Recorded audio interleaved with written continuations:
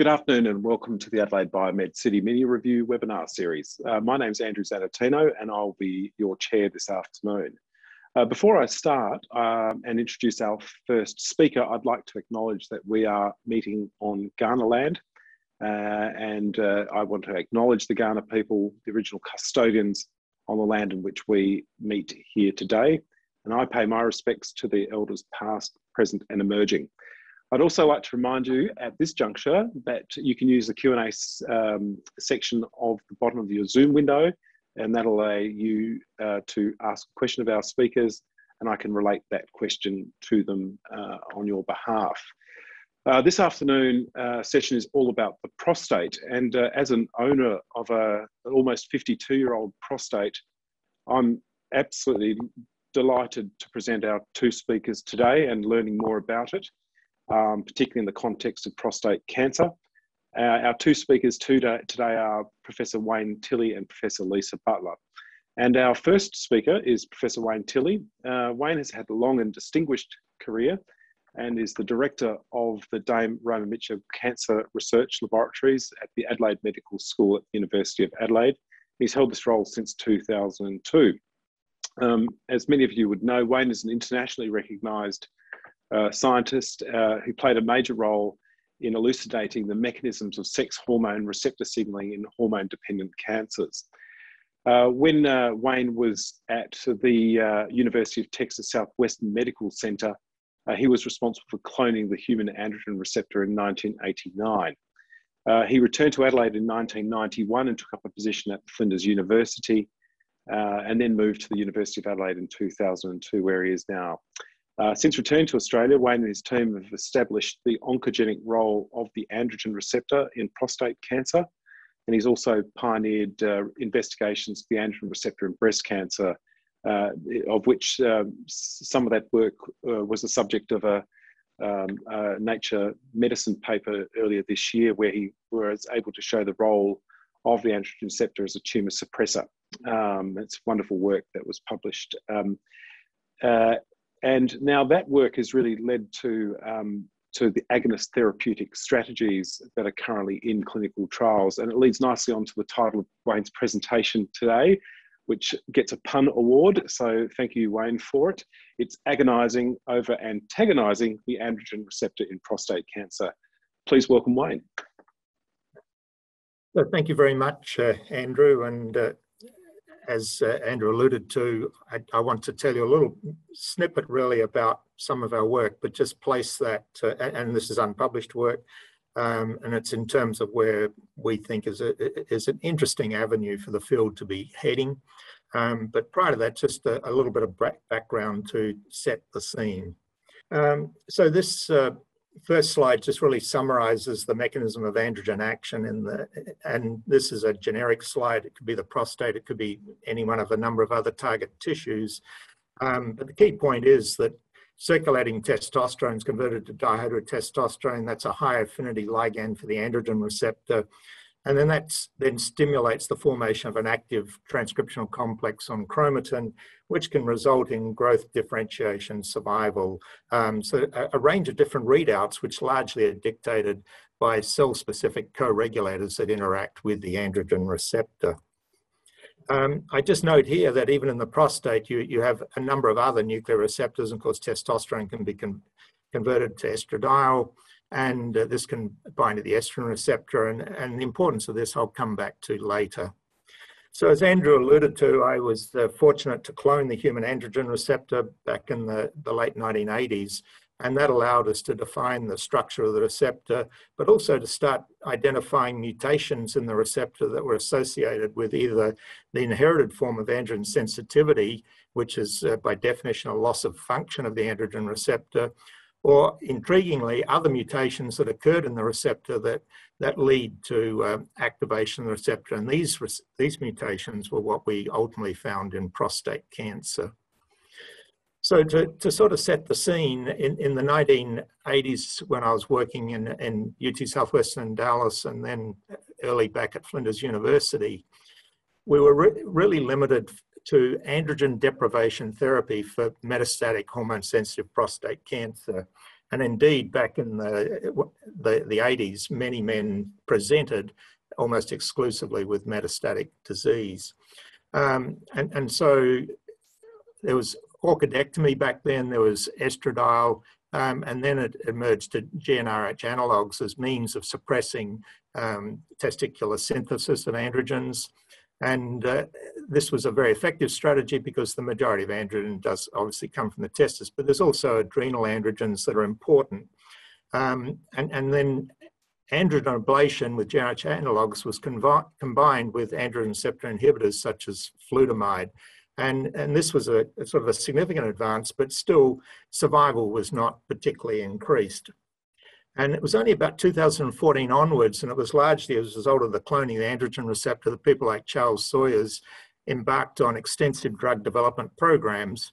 And this was critical in order to develop new AR antagonists and other strategies. And people that, like Johan de Bono and colleagues in London also developed androgen biosynthesis inhibitors such as abiraterone, and then of course docetaxel emerged. And it was really in the mid 2000s there that they were two instrumental advances. But the next one was Charles Sawyer's work in doing the preclinical work and the clinical work to establish enzalutamide as a potent AR inhibitor. And that led to studies showing that it clearly resulted in an overall survival benefit in castrate-resistant prostate cancer. And by CRPC, I mean resistant to androgen deprivation therapies alone or in combination with the AR antagonist. And critically, and it seems, it's not that long ago really, but Enzamet was the first metastatic hormone-sensitive prostate cancer trial to report increased overall survival with enzalutamide and with testosterone suppression. And I mention this because it was a study that was pretty much led from Australia, Ian Davis from Monash, and Chris Sweeney, who's currently in Boston. So to just quickly summarize this, what you see here is that, as I said, there's been this progression now to this very rapid evolution of new drugs that target the androgen signaling pathway. And you can see these dates here, 2018, 19, 18, 18, 19, and even in the setting of first-line metastatic castration-resistant prostate cancer, a number of AR-targeted agents such as abiraterone and enzalutamide combined with these newer drugs that have emerged. But overall, we still see progression of metastatic castrate-resistant prostate cancer. And so these therapies, whilst now extending life of patients, and that's terrific, are still not curative, and there's still need for a better understanding and alternate therapeutic strategies. And obviously Lisa will take that up in her talk.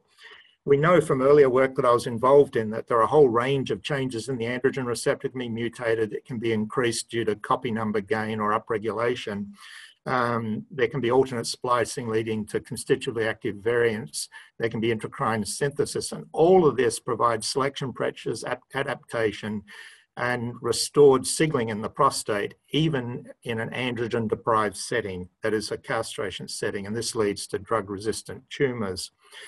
And so we've felt that there needs to be another way of sort of going about approaching prostate cancer. And it stemmed from discussions that I had with Gail Rusbridger at Monash, and I've mentioned Ian Davis already, but also with my breast colleague, Stephen Birtwell, where we wrote a perspective in Nature Reviews Cancer saying that in some ways breast and prostate cancer are more similar than different. They're both driven by oncogenes, and those oncogenes are both sex hormone receptors, AR prostate, ER breast cancer. And so that led us sort of thinking about how we might go about it differently. And the insight really came from work that we did with Jason Carroll. And that's this Nature paper we published while we were fortunate to spend a bit of time with Jason at the CRUK's Cambridge Institute in Cambridge. And we were able to show that the progesterone receptor is very effective when activated in reprogramming the estrogen receptor alpha to different sites on chromatin, so it switches the outcome. And so we postulated that by effectively pushing estrogen receptor around the genome, this could be an important new therapeutic strategy. And indeed, this led to 3 clinical trials within 2 years of publication of that Nature paper. And then as in the background of all this, we'd had a long history of working on the androgen receptor and trying to understand whether you should antagonize it in breast cancer like you tend to do in prostate cancer, or whether indeed it should be agonized. And our belief was that it was a tumor suppressor and that you should agonize it. And that led to this paper in Nature Medicine earlier this year. And so I guess our central hypothesis is there is this tug of war between the estrogen receptor and the androgen receptor in both men and women. And sometimes antagonizing it is the optimal, but in other states, it is actually better to agonize it, and really understanding how you might achieve that in prostate cancer, similar to what we've now got in breast cancer by agonizing the androgen receptor. We've got a new hormone-based therapy. We've got drugs that can stimulate it, and it inhibits tumor growth.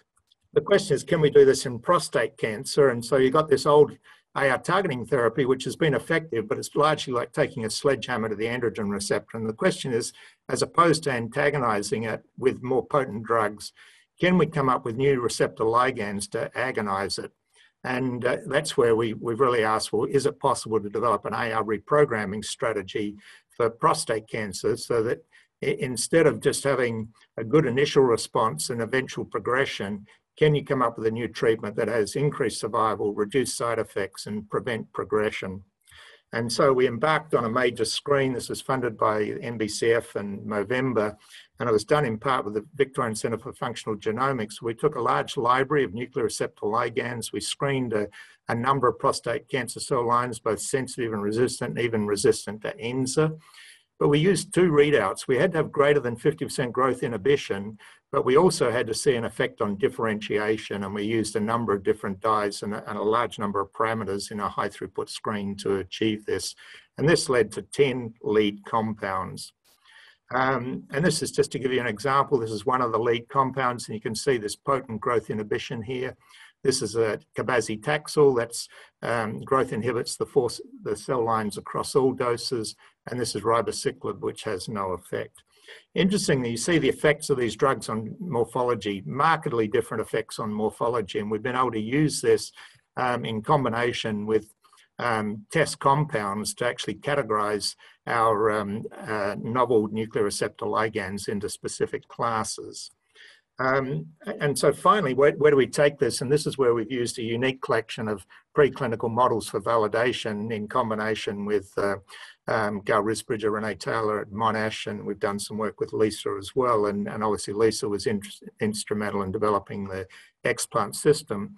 But we can take tumor from humans, we can develop patient-derived xenografts and go into organoids, or we can go to explants, or we can even make organoids direct from humans. So we have a plethora of models with which we can validate these new reprogramming compounds. And this is just to show you one here. So this is actually a PDX developed from a juror in a human.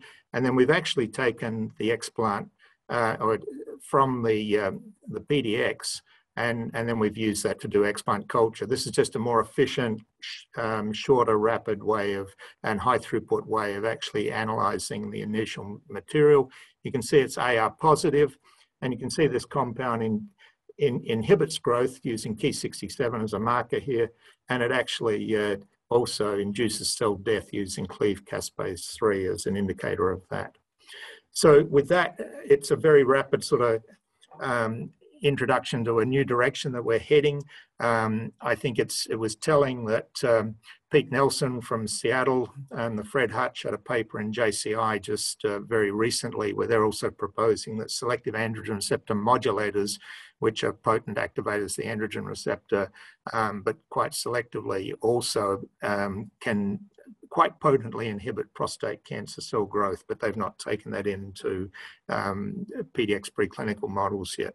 So with that, I'll close, given time, other than to thank a large number of people here, national and international collaborators, and our funding sources. So with that, thank you. Thanks so much, Wayne, for an excellent presentation. Wayne, just in the interest of time, I might just restrict our questions to a singular question, if that's okay. Fascinating presentation. Really fascinated by the screen that you use to identify novel drugs from your screening library. Can you tell a little bit more about this notion of reprogramming and sort of why it's so important in terms of the features of your screen? Yeah, so what was just striking with the breast cancer work that we did with both the progesterone receptor and the androgen receptor, by two completely different mechanisms, one by physically interacting with the ER and the other by tethering critical co-regulators, that we could actually, by activating the PRAR, we could relocate the estrogen receptor to completely different sites on chromatin that actually switch them from activating growth, survival, cell cycle genes to apoptotic genes that would actually be beneficial, and also differentiation genes. And so we've tried to, now having characterized those mechanisms in breast cancer, we've actually believed that there was no reason why we couldn't do the same. It's just that we didn't really know what all the other key nuclear receptors were. So that's why we did this unbiased screen, if you like, of a very large number of nuclear receptor ligands and their analogues. And sure enough, that did identify a number and some novel nuclear receptors in the prostate. And now we're in the process of proving that not only their efficacy is durable, but also it is via these reprogramming mechanisms. And we already have some evidence indeed that you can reprogram the AR syndrome in prostate cancer using some of these new drugs. So it's sort of switching away from antagonizing to agonizing, which means that could be done sequentially with current AR target therapies, or it might be able to be combined with other therapeutic strategies. Thanks so much, Wayne. That was a really fascinating presentation. I wish you well with the work leading to the clinical trials. Thank you so much. That leads us on to our second presentation for this afternoon, and it's a great pleasure for me to introduce Professor Lisa Butler. Lisa is a Cancer Council Principal Research Fellow at the University of Adelaide and heads the Prostate Cancer Research Group here at SAMRI. She holds a PhD in cancer biology from the University of Adelaide with postdoctoral training in preclinical drug development at Memorial Sloan Kettering Cancer Center in New York, and was, prior to her current clinical principal research fellow role, held a ARC Future Fellow between 2014 and 18. Lisa's research focused on novel approaches to target androgen signaling therapeutically in prostate cancer and on biomarker discovery in drug development. Lisa has established a translational research program that leverages her unique preclinical models involving primary clinical samples, prostate biobanking, and proof of concept clinical trials. And again, an award for punny titles again for you, Lisa, just like Wayne. And in that, it's called Cutting the Fat, Targeting Metabolism in Prostate Cancer. So welcome, Lisa. Thanks, Andrew, and welcome everybody. Good afternoon. I have to give one of my students credit for the title, so they're always good at thinking of these things. So today I'd like to talk to you a little bit about some of the work that we've been doing looking at lipid metabolism in prostate cancer. So just extending on Andrew's introduction, my team is very multidisciplinary, shown down the bottom here. We really have a great group of researchers, students, research nurses and tissue coordinators who do the work in our lab, but also we host the SA node of the Australian Prostate Cancer Bioresource, in which we collect prostate specimens and clinical information from men undergoing surgery here in Adelaide as part of biobanking, but also tissue-based research, as Wayne mentioned. Our team also more broadly leads a couple of important international collaborations, including a program grant from November, which is focused on lipid metabolism in prostate cancer. And that features a number of fairly familiar faces here locally, but also nationally, and experts in lipid metabolism and prostate cancer clinical management internationally as well. So my group's very focused on a couple of key challenges at really both ends of the prostate cancer journey.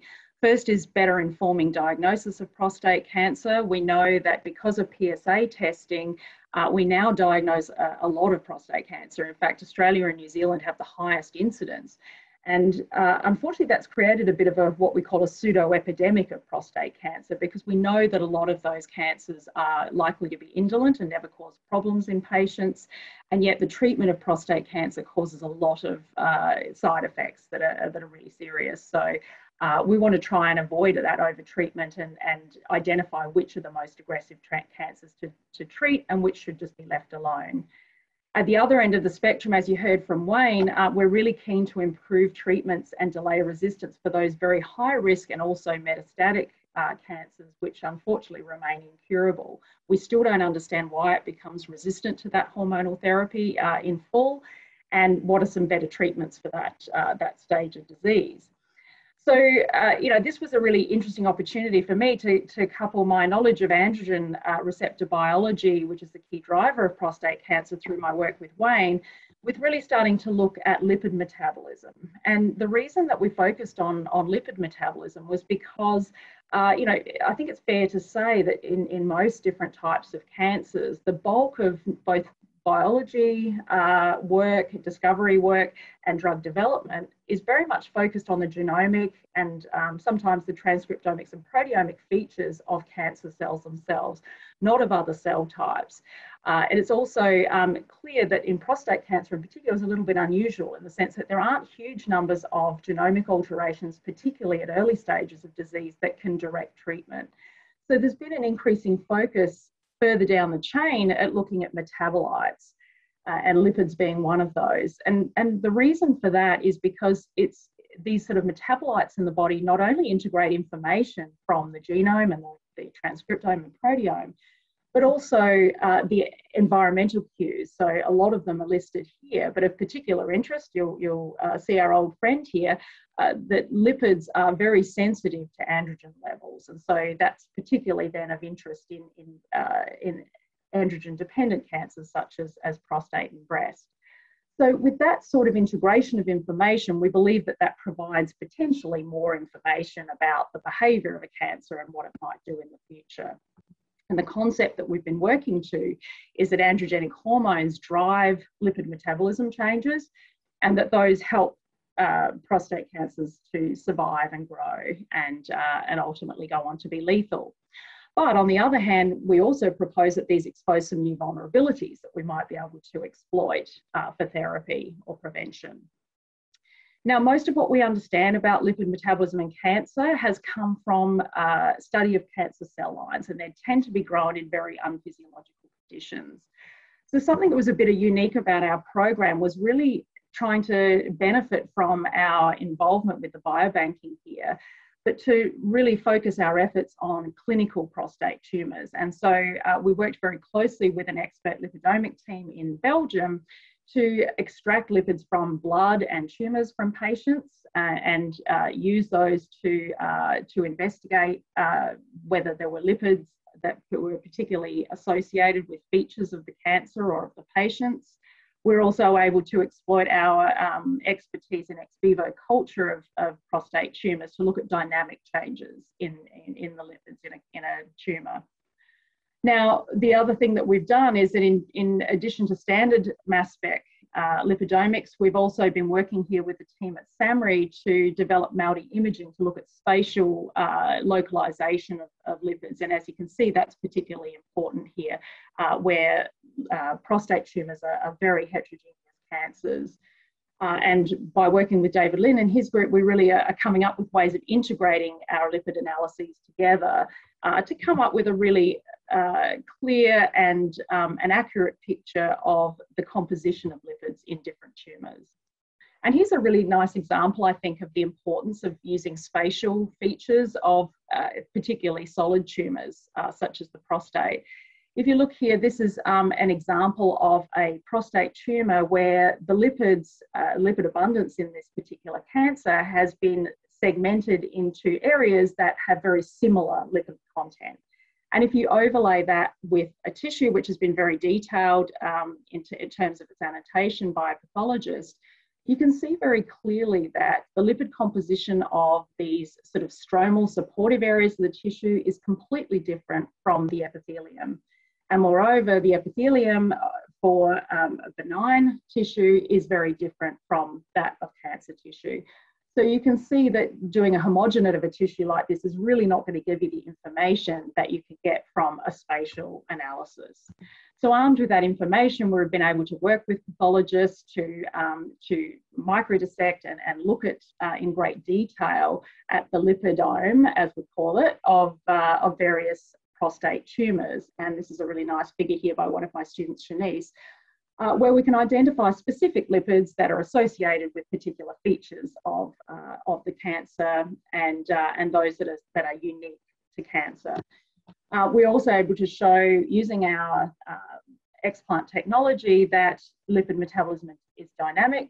So if we culture tissues with an anti-androgen, this is one of the ones that Wayne mentioned in his talk earlier.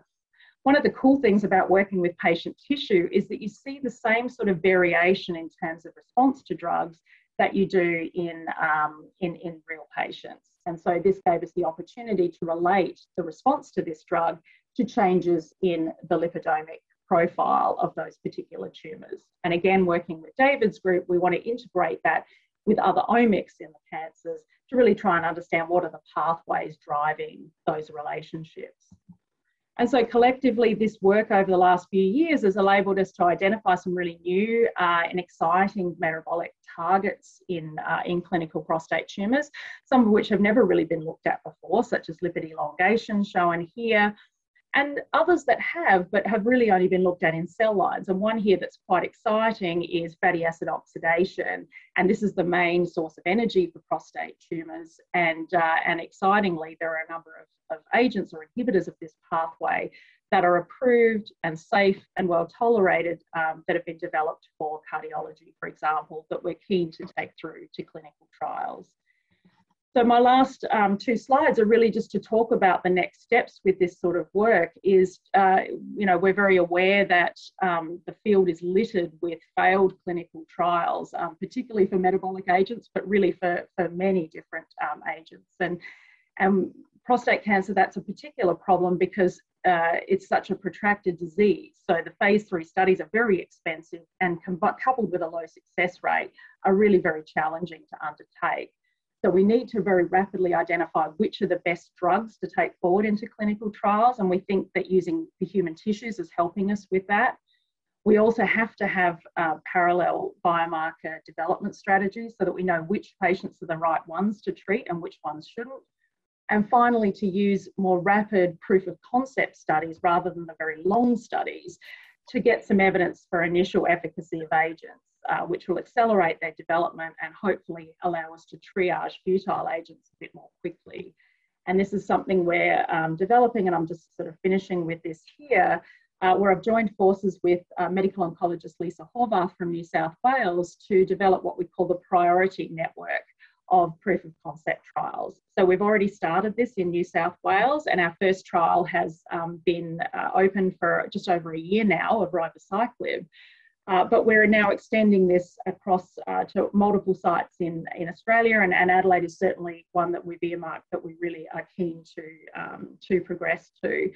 And so this allows us to all sort of be recruiting together and get through and bolt on trials of new agents as they come through. And obviously metabolic agents are ones that we're really keen to try because of their established safety profiles.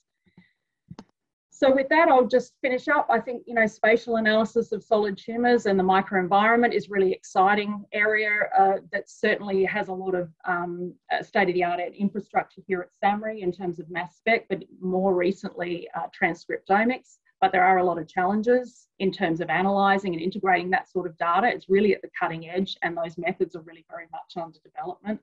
And I think data management is going to be a major issue going ahead in terms of just the amount of data that's being generated. On the other end of the discovery side of things, I think Adelaide's really ideally set up for boutique clinical trials. And, where, some of those steps are not quite in place yet, our multidisciplinary teams and our collaborators are really going to be helpful over the next few years, I think. So that's really where we're headed. And finally, I'd just like to thank not only my team, but all of our collaborators here and overseas, as well as our funding sources and all of the patients that really have donated the tissues that made that study possible. Thank you. Thanks, Lisa, for a brilliant talk. Lisa, I think you've you've hit upon something which is really at the heart of why we're conducting these Adelaide Biomed City mini reviews, and that is to really showcase the research and open up opportunities for what you describe as boutique clinical trials and using the expertise that we do have within the precinct. For that, I thank you. Look, I'm conscious of the time, but I feel compelled to ask you a question if you don't mind. And that's really around this idea of effectively what you're describing is an approach which is really around failing fast, in for want of a better way of just describing it, in that you are trying to identify those drugs, because it's expensive to take a drug or a candidate drug right through to getting out to the market. So in doing these, sort of the process that you're looking at is essentially an in vivo patient-derived a patient-derived prostate tissue culture system, and then moving into your PDX models, and then moving into a small-scale clinical trials. Have I got that right? Is that the sort of approach that you're using? That's right. So starting in the patient, doing your discovery there, but also then moving to a clinical trial as quickly as possible. And those trials are clearly not going to be powered or long enough to really show efficacy, but as long as we can sort of see some evidence that, at the molecular level, that we're hitting the drug target, that we might be slowing proliferation or inducing apoptosis, for example, it gives you a lot more confidence in going forward into a much, bigger, more expensive trial. So you will never not need those trials, but, it's just a way to sort of triage agents that are really not showing the promise that we hoped for. So just as a follow-up though, clearly you've got a complex tissue. It contains the primary epithelial cells. It's got your stroma and so forth. The question I have relates more around a sort of representation of what you find in your culture system. Is it actually truly representative of what you would have extracted from the patient at the time of biopsy?